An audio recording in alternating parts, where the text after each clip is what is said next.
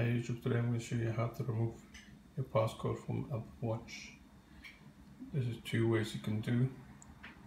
Let me just put my password. If I go to settings, scroll down, let me just zoom in, then go to general.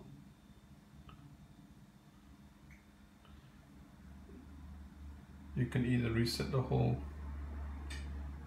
erase all the content and settings, but it won't remove your activation lock. As you can see, that means, for example, if you reset everything, your Apple ID you still need to put it in, and if you want to give it to somebody or sell the watch, you still need to unpair the watch first, then it will be removed, the activation lock. So you say erase all contents, that's one way.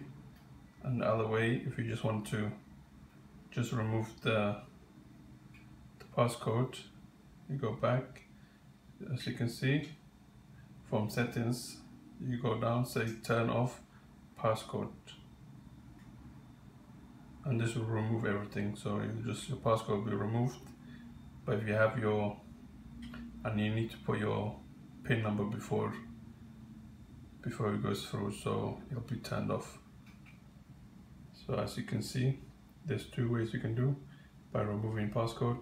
But go to settings, go to general, passcode 1, and then go settings, go all the way down to reset. By resetting, you'll reset the whole watch.